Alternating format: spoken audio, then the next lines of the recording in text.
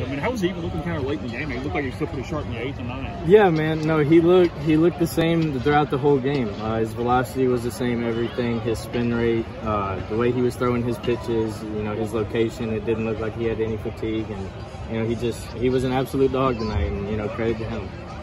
Breaking ball, especially early on, kind of what you think just of his stuff overall? Right? Yeah, no, DeLucia, I think personally has, if not the best stuff on the team. You know, he's got a really good slider that he can throw wherever he wants, and his fastball has an amazing round of run. He's got really good extension. His fastball is hard to hit when it's low in the zone, and you know, credit to him.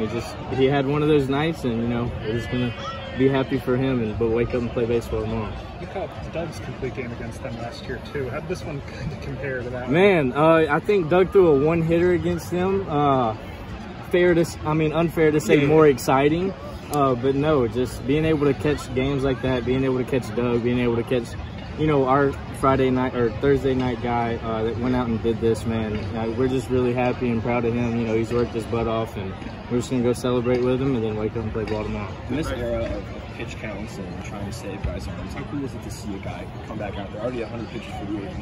Yeah, man, there was small talk going around about the 7th or 8th inning if he was going to go out for the 8th or the 9th inning, and you know, he kept going out there, and then just 1, 2, 3 strikes, 1, 2, he's just filling up the zone, and he kept doing his job. There was no reason to take him out.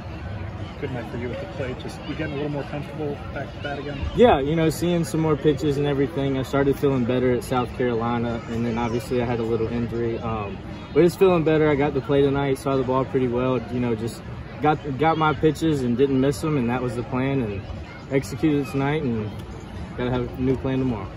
Shoulder 100%, feeling anything at all? It's feeling a lot better. Fair enough. Thanks. Thank you. Thanks, Hayden.